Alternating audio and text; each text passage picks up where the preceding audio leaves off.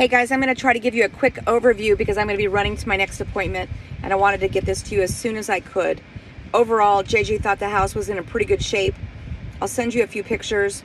The electrical box is good. He said it's got copper wiring. This is the one in the garage.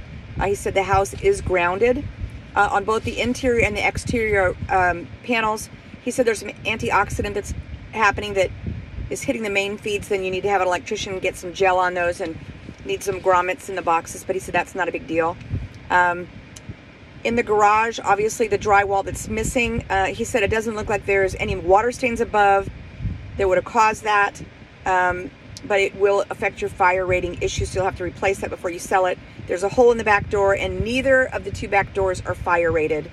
The water heater he said it's 2007. He said there is a drip leg that exists, so he said that's pretty good, and the water heater looks like it's in pretty good shape. The attic has a 6-inch insulation.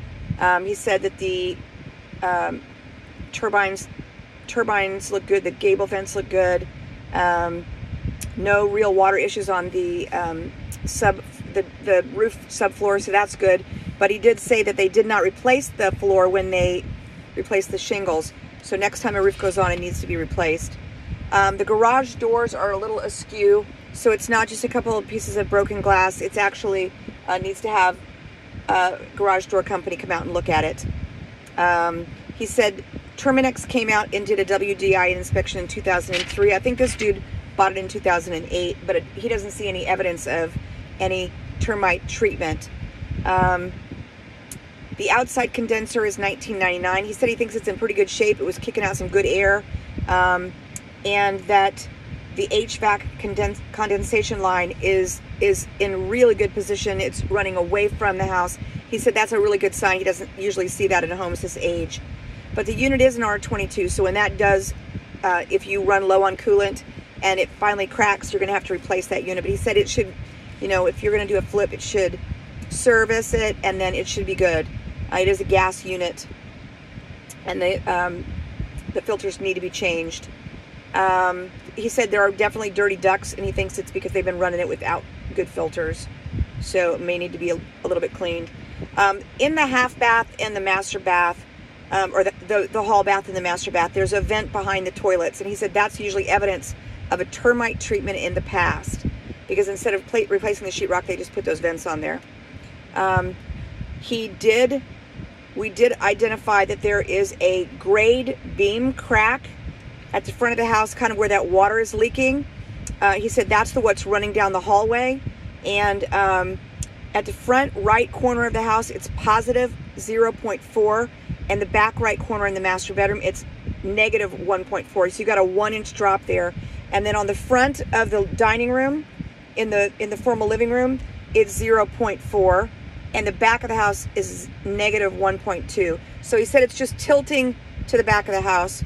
So he said that would be a Heather conversation. He said it's not terrible, but you probably will need to do some beams or some piers in there just to shore it up.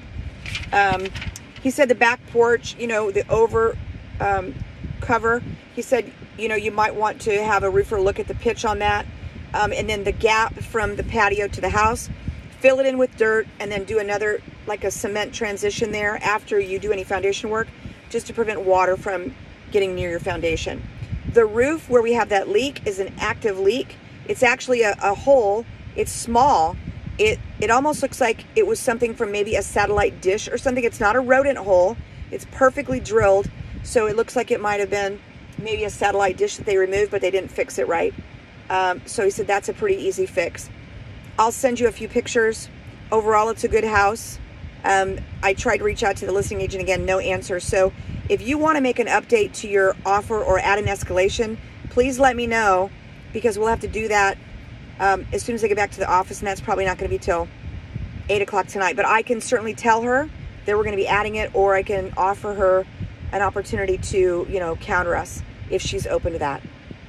Overall, JJ said he thought it was a pretty good house. He said that musty smell is probably because there's I don't know, 4 or 5 bags of trash in the kitchen that need to go out. And he said that if no one's been running the air in there for a month or so, and the neighbor said no one's been there for a while, he said it'll automatically be musty. So it needs to be cleaned, serviced, and then run.